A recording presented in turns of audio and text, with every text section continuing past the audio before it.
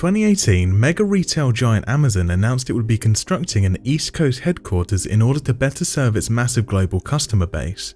Among the many cities that throw their hats into the ring were Raleigh, North Carolina, Nashville, Tennessee, and Newark, New Jersey.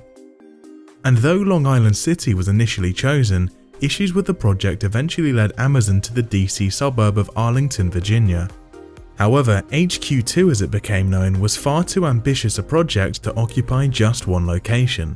Currently, Amazon is building or renovating properties in several subdivisions including Pentagon City, Potomac Yard, and Crystal City. But while the former facilities are your standard office buildings with standard office spaces, the Crystal City development has long been rumored to be something very special. Most Virginia residents will recognize Crystal City as a large urban area boasting a number of both private and government facilities. It is frequently photographed as the skyline of Arlington and overlooks both the Potomac River and the Ronald Reagan Washington National Airport. Just a stone's throw away from the nation's capital, Crystal City also provides easy access to the greater DC metro system, as well as the views from the White House and the Lincoln Memorial.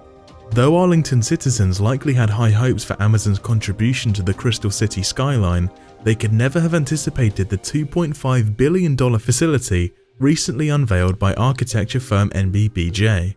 According to the press materials released in February 2021, the location will boast a 350-foot tall, spiraling organic structure known as the Helix.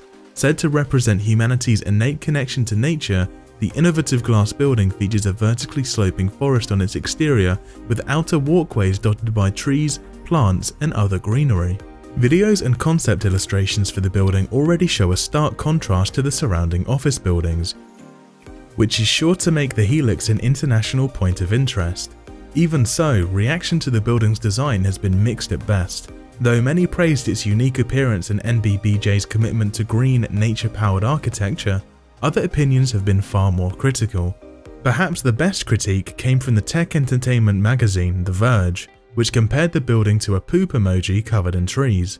Regardless of prevailing public opinion, Amazon is all in on its HQ2 design and has already started hiring some of the 25,000 workers who will occupy the various Arlington facilities. One way Amazon's Helix will undoubtedly stand out from its competition is how it will integrate private and public property. While the Potomac Yard and Pentagon City facilities will boast first-floor retail and dining outlets, the Helix will attempt to go one step further. Indeed, like Amazon's Seattle headquarters, the majority of the Helix and its surrounding space will be fully open to the public on weekends.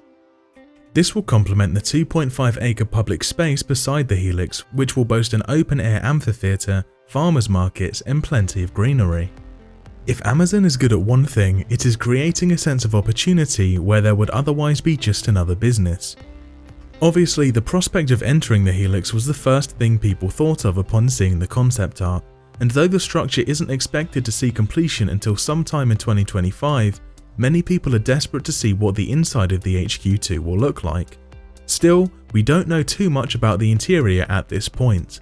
There have been hints that the Helix's work environment has been heavily influenced, which many companies now predict will significantly affect how indoor office spaces function in the future.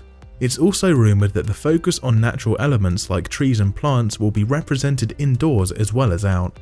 And while both Amazon and NBBJ have been pretty hush-hush about what working in the Helix might be like, they have used phrases such as alternative work environments and reported that indoor gardens and greenery would be tended to by a team of professional horticulturalists. This seems to imply that the traditional office environment of desks, cubicles, and meeting rooms might end up having little representation in HQ2 at all. This assumption seems to be supported by comments from NBBJ principal Dale Alberta, who said the building would take connectivity with nature to the extreme. He also stated that he and his creative team were building a series of indoor atriums and gardens that are not a conservatory or a place you just visit, but a place you can actually go and work. What will the Helix be like? We'll have to wait until 2025 to find out. Still, given what we already know, it's sure to be something people from all over the world will want to see with their own eyes. Thanks for watching. If you enjoyed this video, then be sure to like and subscribe for more.